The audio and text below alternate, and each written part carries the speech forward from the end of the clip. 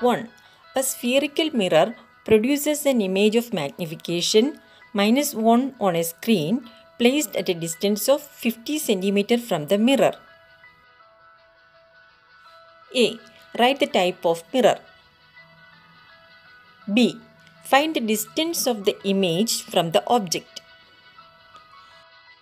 C. What is the focal length of the mirror? D. Draw the ray diagram to show the image formation in this case. 2. State the laws of refraction of light. If the speed of light in vacuum is 3 × 10⁸ meter per second, find the speed of light in a medium of absolute refractive index on 0.5. 3. The power of the lens is -4D. What is the nature of this lens? Complete the ray diagram given below and show the nature of light on the screen. The linear magnification produced by a spherical mirror is +1/3. Analyzing this value, state the type of mirror and position of the object with respect to mirror.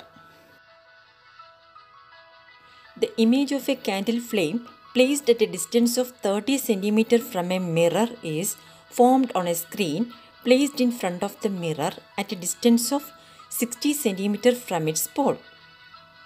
The image of a candle flame placed at a distance of 30 cm from a mirror is formed on a screen placed in front of the mirror at a distance of 60 cm from its pole.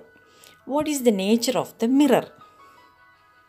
Draw ray diagram to illustrate the answer. 7.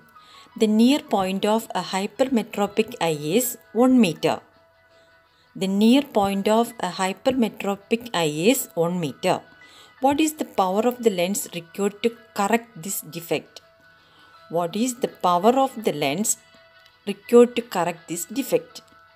Assume that the near point of the normal eye is 25 cm. Assume that the near point of the normal eye is 25 cm. 8. Draw a ray diagram to show refraction of light through a glass slab. What do you mean by lateral displacement? 8. Draw a ray diagram to show refraction of light through a glass slab. What do you mean by lateral displacement? Define principal focus of concave mirror. Where should we place a candle in front of a concave mirror to get an enlarged erect image? 10. A student looks at a key through a lens. When the lens is 10 cm from the key, student estimate that image is about half the size of the actual key. What is the approximate focal length of the lens being used by the student? 11. A glass lens of focal length 80 cm in air is submerged in oil. A glass lens of focal length 80 cm in air is submerged in oil.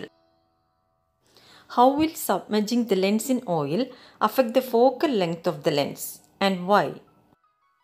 How will submerging the lens in oil affect the focal length of the lens, and why? 12.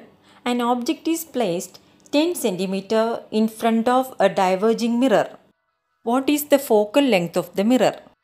If the image appears 2 cm behind the mirror. 13. A person needs a lens of power 5.5 diopters for correcting his distant vision. Correcting his near vision needs a lens of power 1.5 diopters. What is the focal length of the lens required for correcting? 1. Distant vision. 2. Near vision. 14. The distance between a convex lens and a plane mirror is 10 cm. The parallel rays incidenting the convex lens after reflecting from the mirror Form an image at the optical center of the lens.